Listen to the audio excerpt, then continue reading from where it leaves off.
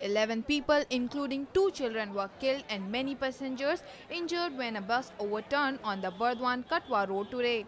The accident occurred in Devandegi area, about 2 kilometers from Burdwan town. On hearing cries for help, locals rushed to the area and tried to rescue the trapped passengers by pulling the overturned bus with the help of tractors. The villagers and the police rushed the injured to Burdwan Medical College and Hospital, where 11 passengers were declared brought dead.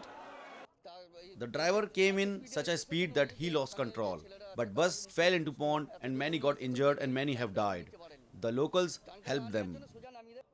We tried to save them. We brought crane and lifted the bus. We took all the victims to the hospital. Everyone is under treatment, but not many will survive. Powered by NNIS.